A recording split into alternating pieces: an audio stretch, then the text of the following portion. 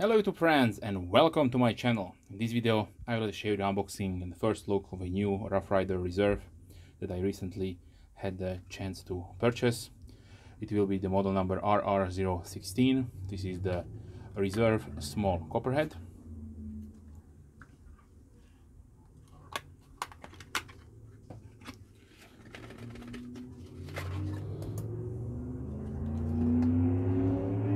Like all Rough Rider Reserve lines, it comes in a nice tube, and it is also wrapped in a microfiber cloth.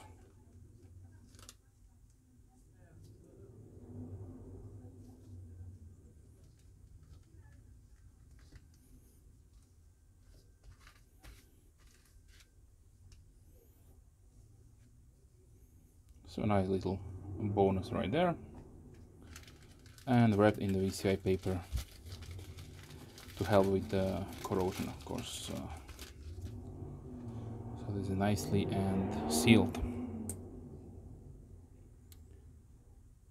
Okay, so let me give you the quick specifications. So we have a overall length of 12.8 centimeters. This is 5 inches. The blade is 5.4 centimeters, 2 inches long, with a cutting edge of 4.4 centimeters or 1.7 inch. The blade width is 1.1 centimeter or 0.43 inches. The blade thickness is 1.7 millimeters or 0.06 inches. The handle is 7.5 centimeters or 3 inches long, with a thickness of 1 centimeter or 0.4 inches. The blade is made out of D2 with a nice satin coping reverse Tanto profile.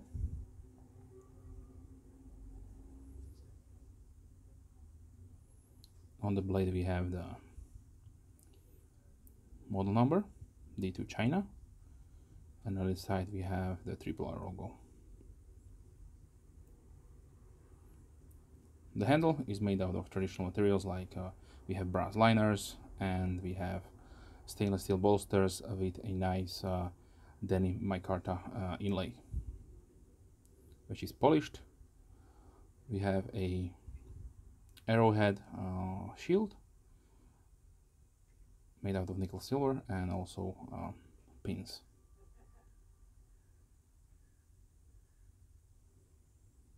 The fit and finish on these RRR Reserve line knives are really excellent. One added feature is this, what I would say, something like a keyring holder or a lanyard, if you would like to use some kind of cord to pass through.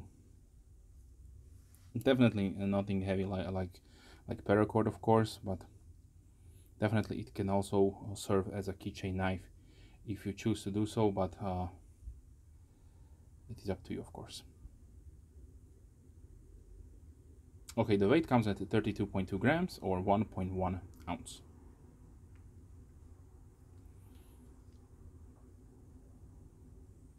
They say this is a Coperhead pattern. Just for comparison, I have here the previous Coperhead that I own. This is from the Blue Denim Micarta series. So I don't know if there are any similarities.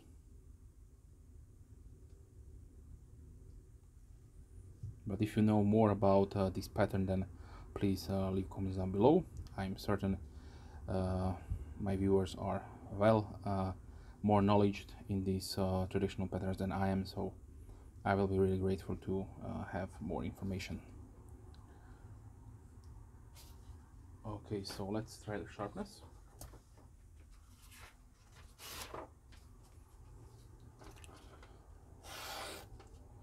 So out of the box, it is definitely sharp, but I feel the toothiness to the edge, so this could use a little bit of stropping. I'm really happy that they went with the coping or the K-tip or reverse Tanto profile, because let's face it, such a small knife, maybe if you carry something like this in your 5th jean pocket, then this will be an excellent helper in your day-to-day tasks, maybe opening packages, opening bags of chips and so on. So definitely have a nice helper with you is always good. Okay, so the opening method, we have a Matchstrike pull, and I have not marked the tension, but I will say this is something in the area of 5.5, definitely under 6, so definitely no problems with opening and closing. We have 90-degree half stop, and I will try to open it and close it in front of the microphone.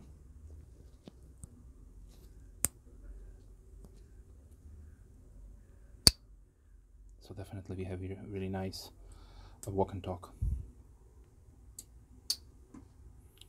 And this is how it's supposed to be. If you would like to carry a knife, then you have to check all these marks so that it is not cumbersome or problematic to open and close. Nobody wants to carry a knife that is has a nail buster spring tension to it, like some of the earlier green Micarta ones had. So definitely really nice, beautiful profile. If you know me, I really like my Rough Rider Peanut, so this is in the same ballpark, a little bit longer. So let me give you the size comparisons. So there you have it. So I brought out also a few other Rough Riders that I have, so that you can enjoy a little bit of eye candy. So here is the Copperhead from the Denim Micarta series. And as for comparisons go, the Triple R Micarta is a little bit lighter, has lighter shade of blue. So now let's continue with, here is the dog-legged canoe, which is a little bit smaller, just a tiny hair. Then the newest Micarta, the previous series was the faded Denim jean Micarta. So here's the comparison, and let me show you all three of them so you can see the comparisons. So the faded blue jean is definitely a more vibrant, more darker blue.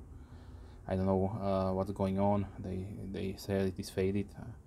I would probably say, oh, this is more faded, or even this is more faded than this one. But well, the naming of the Rough Riders, not every time they are exact with the materials we are getting. And so that being said, here is the Tater or Brown Micarta series work knife, a small one, because they did not make a large one. For comparison, here is the full-sized Swordbuster Junior.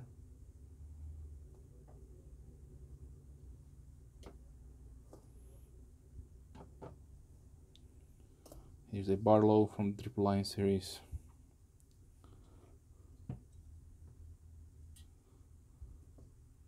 CVV Rustic Gent with the Micarta scales. Here is the Lil Blue from Rough Rider. If you're looking for something more modern and want a slip joint, then check out this one. Really nice, inexpensive knife.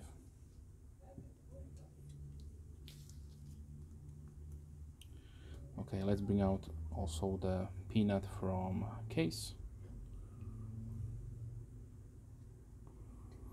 And this was the Texas Toothpick.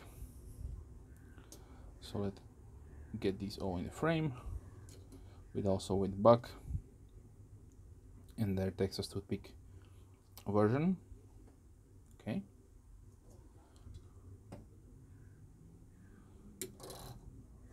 So now let's do a few Spydercos. So here is the Cricket.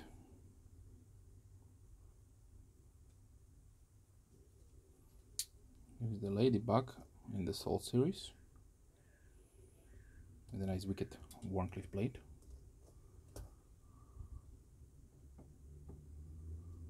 Or should I say hogbill?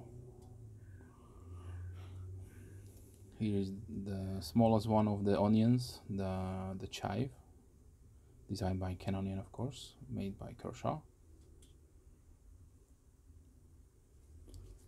And I have one more Spyderco, one of my oldest Spydercos I have. This is the Baby Goddard in brown linen micarta.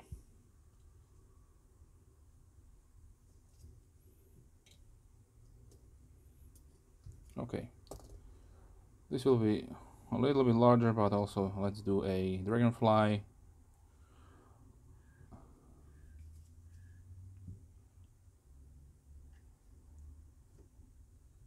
And Buck Vintage Select Small. Let's do a couple more. Here is the Pilar one from CRKT.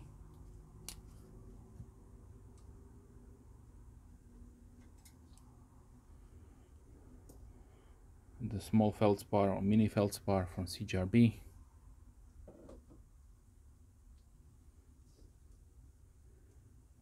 A small Cryptilian from Benchmade. And let's close it down with a K-Bar Dozier Folding Hunter, like I usually do.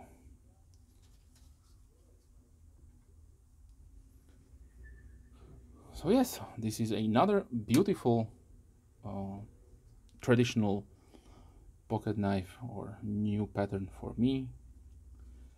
I'm really happy that Rough Ryder does continue to make these triple R series. Yes, they are a little bit on a more expensive side. Let's talk a little bit about the pricing at this part of the video. So if you are from US, you will be glad that you can get these for $39.99. If you live here in Europe like me, you have to pay all sorts of additional taxes and fees. So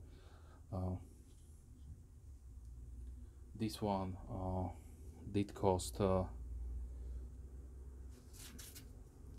51 euros.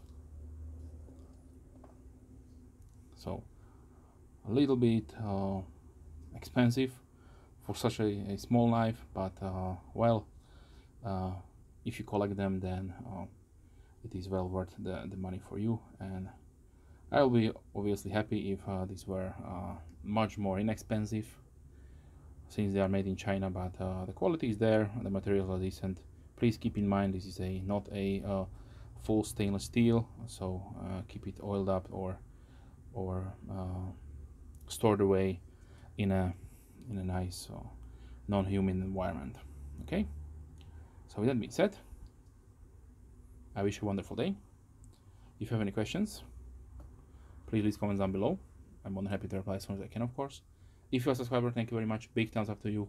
And if you are not a subscriber, then please consider subscribing to not miss any future videos. I try to release at least 3 videos per week, mostly knife and gear oriented, but sometimes other stuff regarding my other hobbies. With that being said, wish you a wonderful day, hope to see you soon.